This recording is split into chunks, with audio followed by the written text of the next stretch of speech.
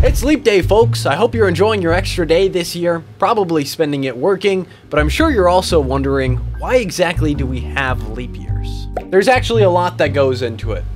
Let's talk about it. You already know that the leap year happens every 4 years. That is because the solar year and the calendar year do not match up.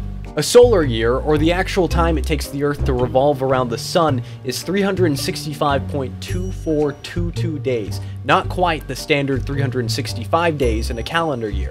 And the difference between these year types can actually start to add up. The extra 0.2422 days is equivalent to 5.8 hours, so every year we're falling behind 5.8 hours. And over a period of 100 years, we would be behind 24 whole days from the actual solar calendar.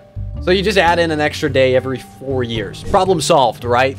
With a leap day in place, it still isn't quite right. Over a period of 100 years, we'd still be 18 hours off from the actual solar year. So there are some extra rules that you may not have heard of to help offset this difference.